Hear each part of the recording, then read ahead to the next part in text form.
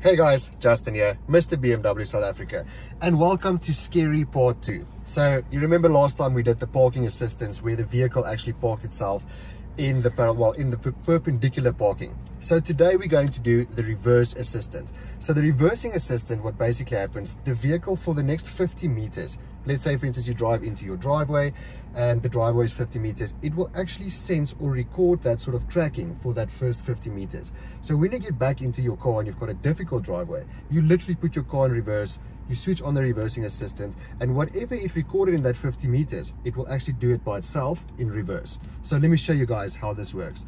Because it's reversing, you don't really need your safety belt, but yeah, let's go. So we're just gonna go out of the parking, gonna make a left turn. Well, to make it interesting, let's make a right turn as well. Just a small one. Okay. So all you do now is put your car in reverse, switch on the reversing assistant, and there you see everything starts automatically. All right, let's just check for cars. Nothing. Let's go. So here you have to work with your brake as well. This car doesn't have 360 surround view, so I'm going to keep my foot on the brake just for safety purposes. So it's going very slowly because it's just trying to sense everything, making sure we're going into the right place.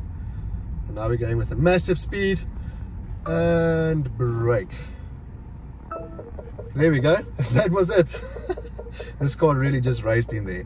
All right guys, let me quickly show you from the outside, and then yeah, thank you for watching this video. Have a lovely day guys. Peace.